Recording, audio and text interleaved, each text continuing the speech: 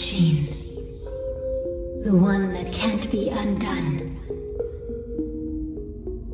However, in a human form. Just one. To represent all misery in the universe. The first time I heard your thoughts was like I had thought twice.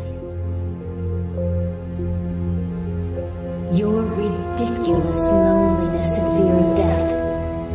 It's comparable to your will to go beyond and search your God in space. Take his crown. Change all things just because they had to be changed. Then I finally understood. I looked like a human being, an animal, and have suffered among my siblings for that. But this anguish brought me here, to you, and now it begins. Olá, curiosos do canal Game Consciência. Sou eu, Guilherme Castro, em mais um vídeo aqui pra você. Dessa vez trazendo Dolmen, um jogo que está aí em desenvolvimento pela Massive Work Studio, uma empresa brasileira que montou o jogo para apresentação na BGS em apenas 45 dias. Vocês vão perceber uma grande semelhança e uma inspiração grande com Dark Souls. É um gênero ao estilo RPG, com almas, né? Seria mais ou menos essa ideia, né? Você consegue capturar almas como pontos. E vamos dar uma olhada. Esse projeto que está sendo desenvolvido, tá? Tem o Kickstarter, seria uma espécie de um apoia-se, seria uma espécie para você dar um apoio tanto financeiro ou você mesmo divulgar, você conhecer um pouco da proposta dos desenvolvedores. Eles estão nesse processo de arrecadação e eles conseguiram a primeira meta, que era liberar o alpha. E vamos dar uma olhada então neste jogo, tá? A proposta deles é que o jogo seja lançado em novembro de 2009 e a princípio a gente tem uma espécie de um capítulo 1, vamos pensar assim, poucos inimigos. Vamos conhecer um pouco do jogo. Eu joguei um pouquinho para entender um pouco da dinâmica e esse jogo tem uma história, mas uma história muito interessante que se passa aí lá para os anos 4000. Vamos conferir um pouco da cutscene e vocês vão entender o que vai acontecer. Você tá dentro de uma nave e naquelas viagens de criptossono, sabe? E depois uma voz começa a aparecer na sua cabeça, porque parece que todo mundo da sua nave morreu. Você vai descer no planeta cheio de inimigos. Vamos conferir. Believe me when I tell you that I never wanted to disturb your sleep. Few things are as beautiful as your people sleeping. And what dreams? Isn't it a tragedy? A world independent of them. A real world. Regardless of that, if we are to believe such a thing exists, I need you to wake up. Você pode perceber que lembra um pouquinho Mass Effect nesses traços. Que Mass Effect tem alguns traços, você vai ver o personagem. Mas esse trecho sim lembra bastante o Dead Space, nessa pegada, você saindo da nave e aí você repara que tá tudo destruído. E aí você tem que buscar o porquê disso. E também o porquê desse planeta está cheio desses vermes, insetos e tudo mais. Tem uma coisa meio mística por trás aí, né, da resposta. O personagem lembra bastante aquele personagem do Mass Effect. Vocês vão ver, o traje é bem parecido, bem inspirado, né? Jogo brasileiro, lembrando.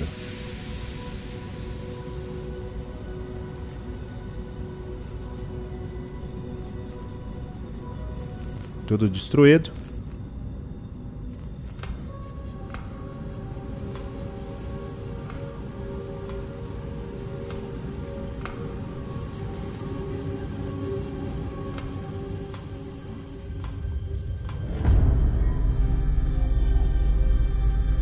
Ó.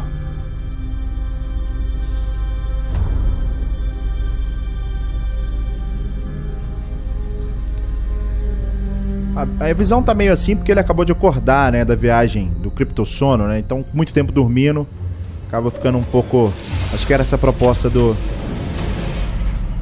game.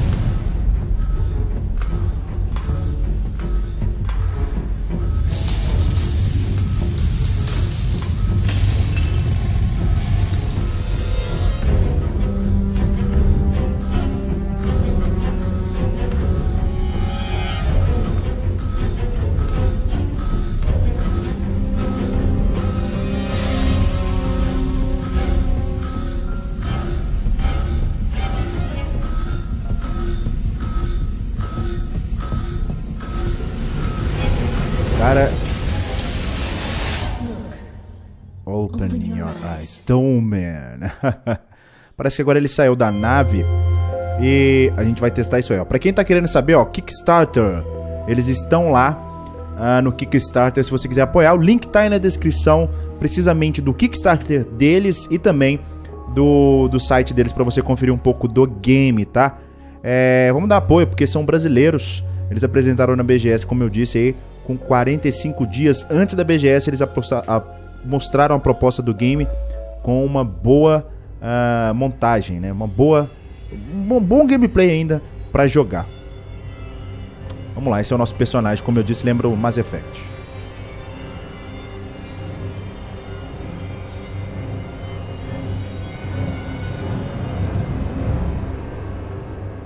Ok, Kickstarter Build.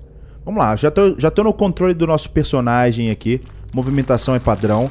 E eu tenho um ataque com esse machado. Ali em cima eu tenho minha vida. A barra verde, quando eu ataco, por exemplo, a estamina. E a barra azul seria uma espécie de mana que eu gasto para utilizar, por exemplo, armas de longe e tudo mais que utiliza. Essa arma, por exemplo, ela congela, tá? Fica a dica. Aqui tem a nossa nave que caiu.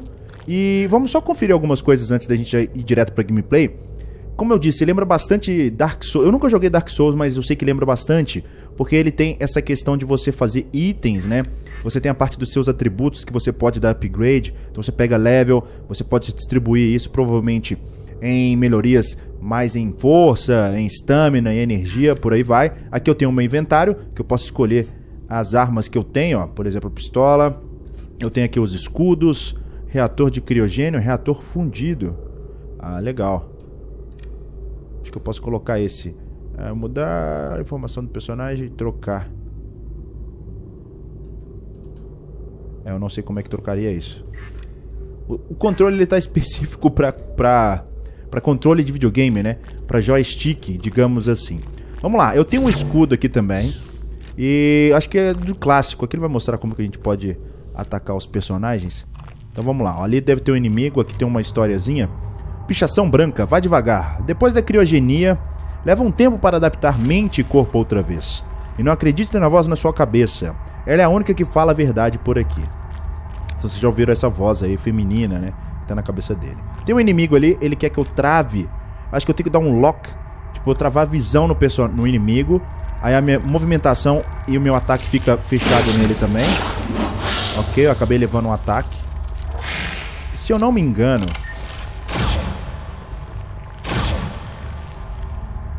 tem como eu recuperar a vida aqui. Eu só não sei como.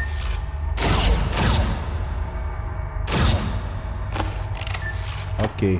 Eu tenho que descobrir como faz isso pra recuperar a vida. Talvez ele nos dê uma instrução. Ok.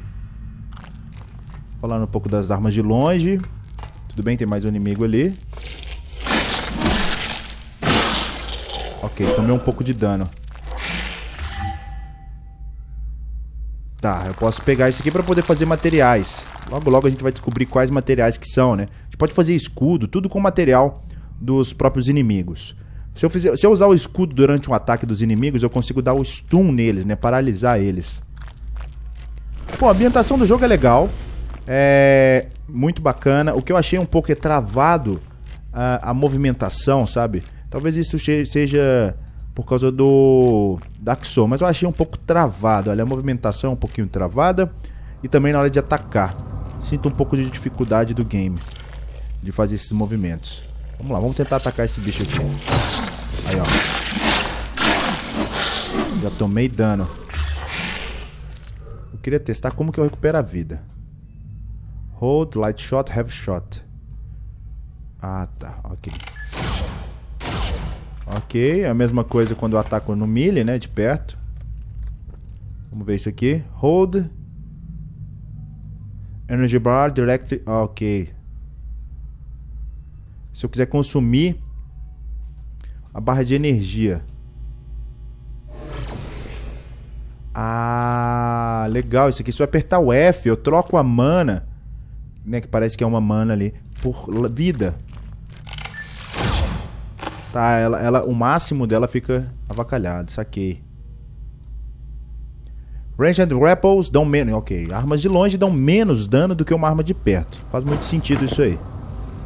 Ok, tem um caminho, parece, pra gente explorar aqui? Não. O que é isso aqui? O que tá falando? Para... Tá bom. Vamos lá. Pelo visto, pra gente dar upgrade, a gente tem que voltar na nossa nave. Vamos tentar ir lá, ó. Manage materials, né? Manage materials. Caramba, o inglês tá difícil hoje. E go to Zoan Ship. Vamos ver lá. Eu vou mostrar pra vocês o que a gente tem. Eu não sei se tem alguma coisa direito. Mas eu tô tomando um cafezinho aqui. E vamos lá, vamos mostrar um pouco o que tem aqui. Pelo que eu sei, tem até um tutorial. Ele vai falar que eu posso fazer itens, posso melhorar meu personagem, posso fazer armaduras.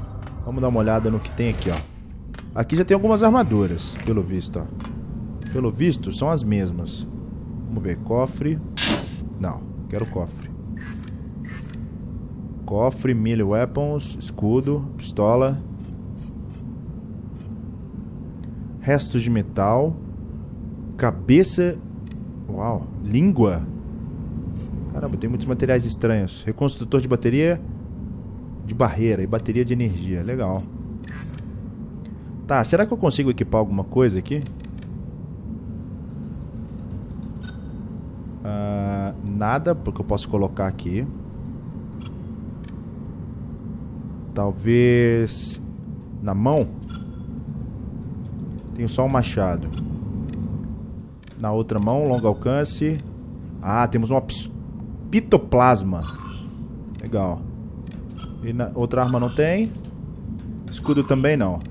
Legal, a gente tem uma outra arma aqui. Acho que dá pra fazer mais itens de capacete e tudo mais. Será que eu consigo pegar? Eu queria pegar essas armaduras aqui do lado.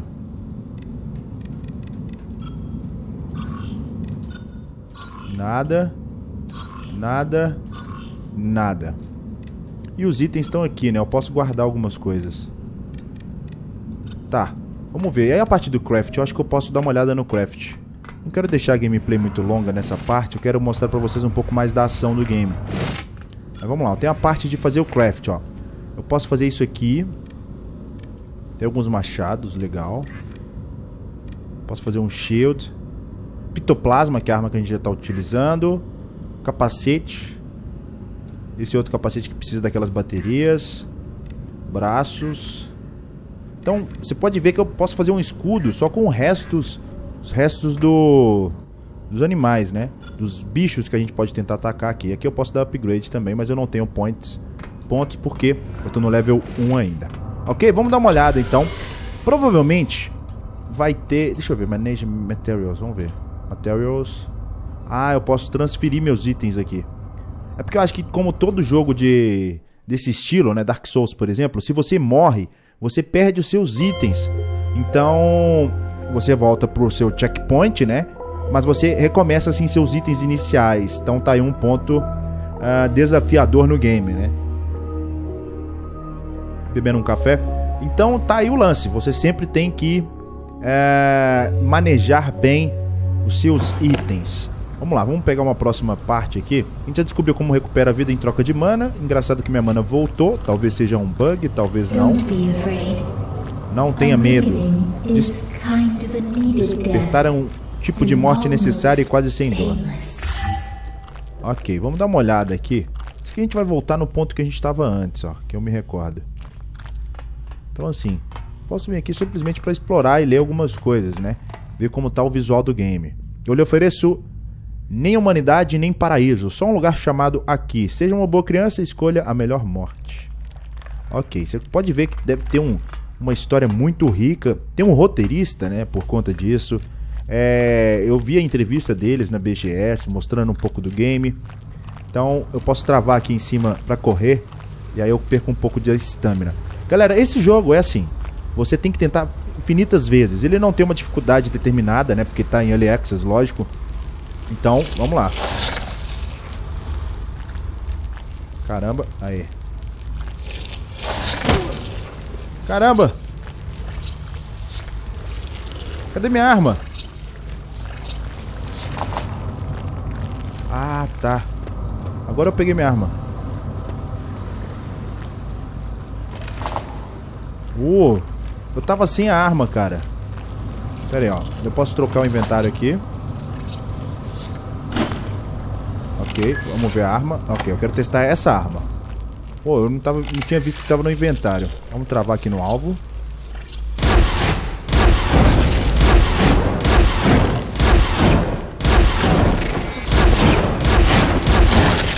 Ah, podemos atacar de longe. Pô, essa arma é diferentona, hein? Tá, esse aqui eu posso utilizar pra fazer o recipe depois. Vamos travar no alvo.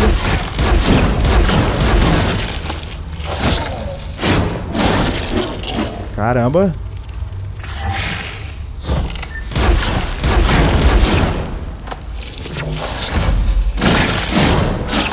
Ok.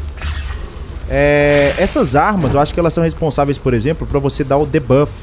Pra você tanto tirar a armadura do inimigo, ou até mesmo congelar eles. Vocês vão conferir. Se eu apertar o F, ele recupera a vida. Era isso que eu queria. Ok, a gente vai encontrar um outro inimigo aqui. Deixa eu trocar pra arma. Isso, a arma aqui, ó, a pistola. Essa é a pistola congelante. Tem um inimigo ali que eu sei disso.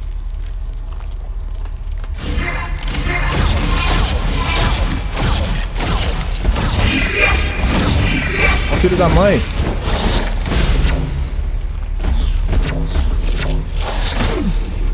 Corre! Caramba, tá difícil. Eu não sabia que eles iam aparecer. Ah, esse aqui dá o dano em área. O animal congelou ali. Ok, eu sempre tenho que ficar desviando. Então vamos lá.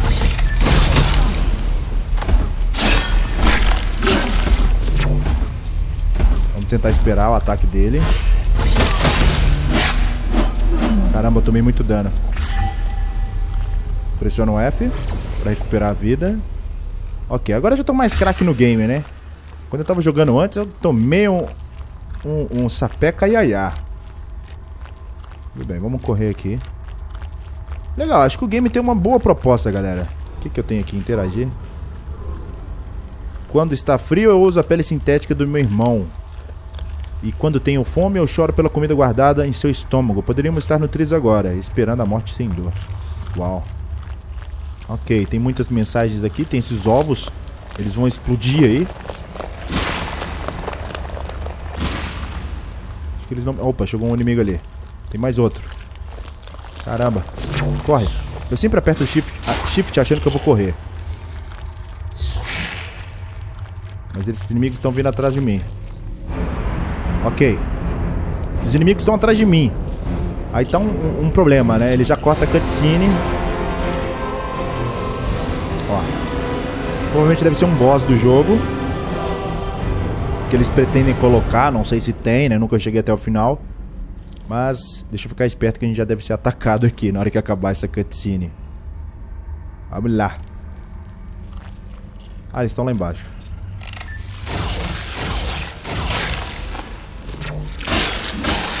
Beleza, ó, esse é o debuff. Por exemplo, se eu congelo, eu consigo dar mais dano, né? Depois que eu tiver congelado ele. Vamos tentar ler.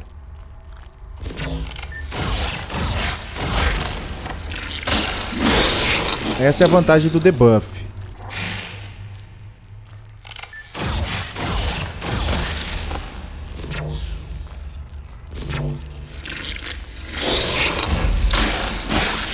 Ah, eu acho que eu tenho que defender na hora que ele atacar. Pega isso aqui. Eu não sei se os inimigos renascem. Mas tem mais um lá em cima. Deixa eu pegar um pouco da vida. Pressionando o F. Tem mais um outro inimigo aqui em cima. Vamos dar uma olhada pra vocês verem como são os inimigos. Não tem muitos, tá? Mas tem aquele ali, ó. Ok, já tá congelado.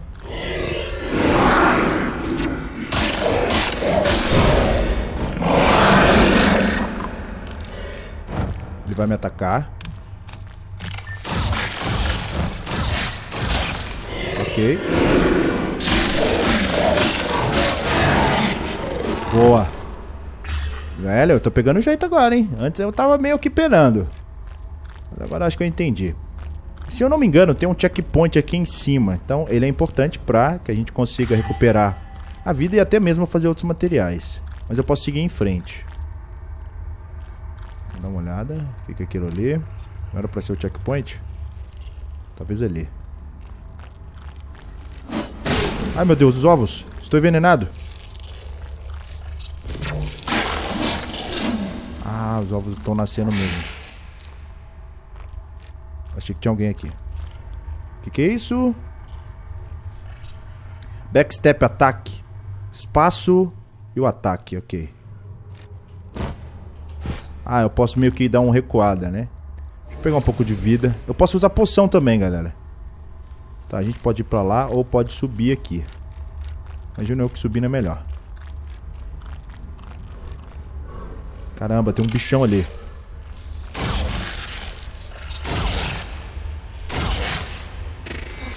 Ah, tô sem mana.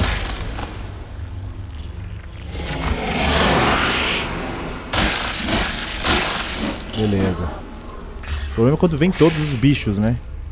Não é fácil. Tá, eu preciso achar onde que eu vou salvar, cara. Porque se eu morrer aqui, eu vou ter que começar tudo do começo, óbvio, né? Talvez seja ali em cima, não sei. Ai, o ovo tá aqui, velho.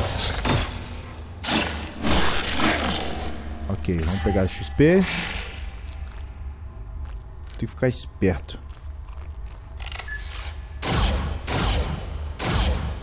Tá, tô sem mana.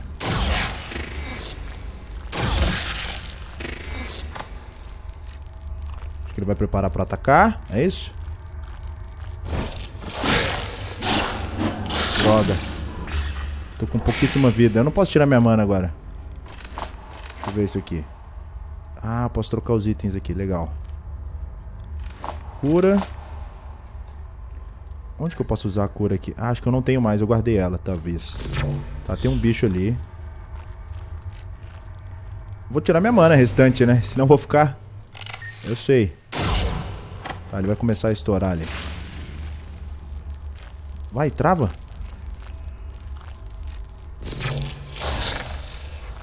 Caramba, eu tô tentando travar a câmera. Aí.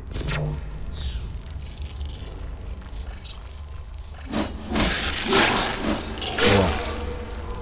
Boa, tem mais outro ali na frente. Pegou? Pegou. Vou correr. Uou, esse aqui parece maior, hein? Caramba. Caramba, eu tô clicando no botão do meio do mouse e não vai, às vezes. Acho que não tá no range correto. Caramba. Isso. Vamos ver. Vou apertar o botão do meio do mouse com mais eficiência. Aí, agora pegou.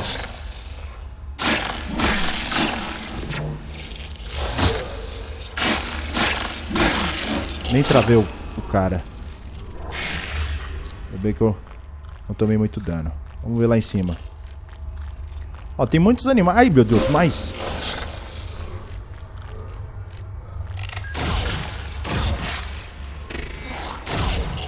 Acho que eu estou envenenado. Ele morreu por próprio veneno. Tá, a gente descobriu pelo menos que existem os venenos aqui. Temos que tomar cuidado com eles. Então a gente tá meio que voltando pra onde a gente tava. Então a gente vai ter que andar em zigue-zague. Legal, quebrando algumas coisas. Talvez a gente consiga fazer algum item mais pra frente. Ou comprar alguma coisa, né? Não sei. Tá, vamos passando por aqui numa boa, com calma. Cara, o game parece ser legal. Eu não tinha chegado nessa parte, tá? Vocês estão vendo aqui, eu também nem sei como funciona.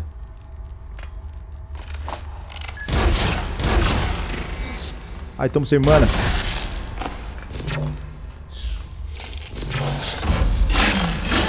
Beleza, usei o escudo. Morri. É bom que vocês veem aqui o que acontece quando a gente morre. Mas eu acho que tem como eu pegar todos os meus itens de novo, tá? Eu acho que tem como pegar isso aí. Vamos lá, vamos tentar mais alguma vez. Eu tava procurando. Eu não sei se eu faço o craft. Eu não vou conseguir. Até porque eu não tenho itens, né? Óbvio. Mas deixa eu ver o meu level. Se mudou alguma coisa. Level 1 ainda. Energy Sparks. Ah, deve ser aqueles pontos azuis. Será que eu tenho que usar eles? A gente tem que fazer tudo de novo? Não, cara, a gente tem que fazer tudo de novo. Uau. Achei que a gente não precisava. Ah, esse aqui dá um ataque em área. Beleza. Mas a gente não precisa recuperar a vida toda, né? Volta com a mana do início. Tá, vamos tentar passar por esse lado que a gente não veio ainda.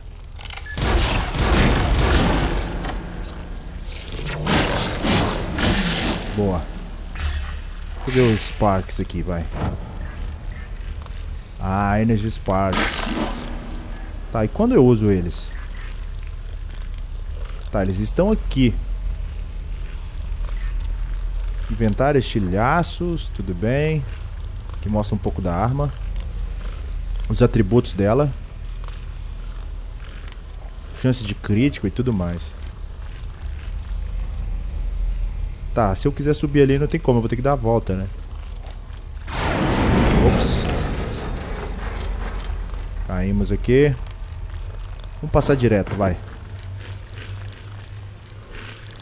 A gente não passou direto aqui, vamos ver o que tem lá mais pra frente.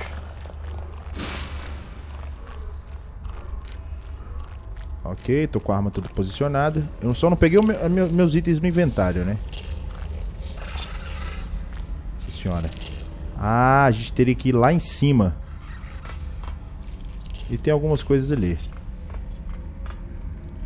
Jump e ataque, ok. Esse aqui eu acho que ele já tinha falado pra gente. Ah, esse aqui é uma espécie de um burn. Meio que queima, né? É um buff de queimar. Ok. Vou tentar mostrar pra vocês um golpe diferente também, que é esse aqui, ó. Aperta o F, parece que dá um escudo. Aí ele dá um golpe de congelar. Só que aí eu gasto minha mana toda. Imagino eu que seja mana, né?